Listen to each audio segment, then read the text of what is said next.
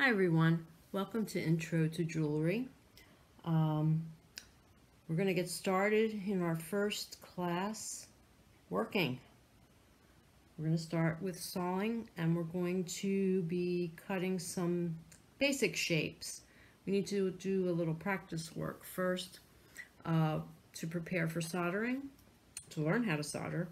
So we're going to cut 6 shapes from sheet metal. And we're going to do that by using a jeweler's saw. And the 3 basic solder joints are a butt solder, which is 2 pieces of metal butted edge to edge, a perpendicular solder joint, which is 1 piece of metal standing upright on top of another, and a sweat joint, which is 1 piece of metal soldered on top of the other. So all total we'll need 6 shapes. They can be geometric, they can be freeform, either or.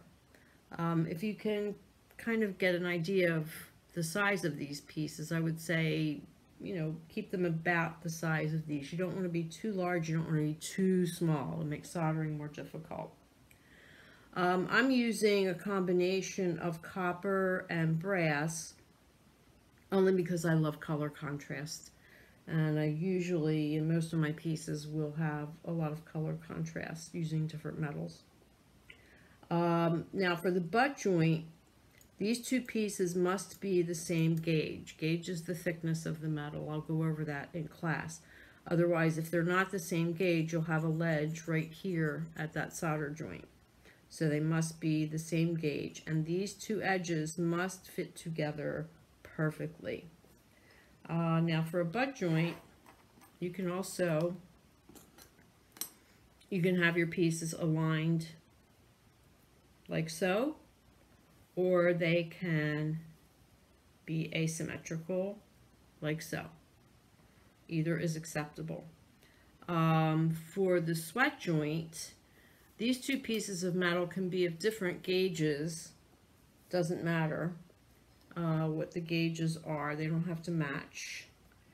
And your options are, you can have a piece of metal that actually just goes off the piece like this, doesn't have to be totally on there, or your top piece can be completely on the bottom piece.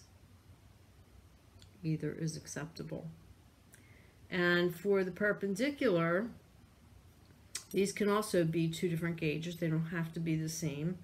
What's important here is that the bottom edge of the top piece is perfectly straight and that the bottom piece is perfectly flat. I'll go over flattening after sawing.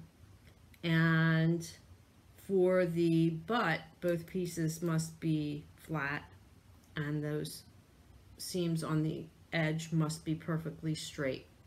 For the sweat joint, both pieces must be perfectly flat.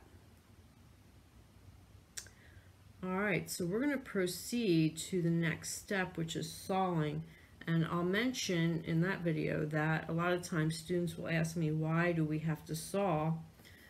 Because my answer is because you'll never get as clean and neat a cut if you use a pair of shears. Everybody's looking to use shears because it might be faster. It probably is faster and easier. But you won't get a nice clean cut, and there's no way you would cut these curves with a shear, or even curves like this. You can't get that with a shear. And the other problem with shears, I don't know if you can see this, is that they usually leave a nice bend or the crimp on the edge of the metal. So that can be, I don't know if you can see that. I'll show it in person, but that can be problematic. So good reason for using a jeweler's saw. Okay, I think that's about it for now. We'll get through this part, and the next video will get you going with sawing, and then the following video will be filing and emerying. Alright guys.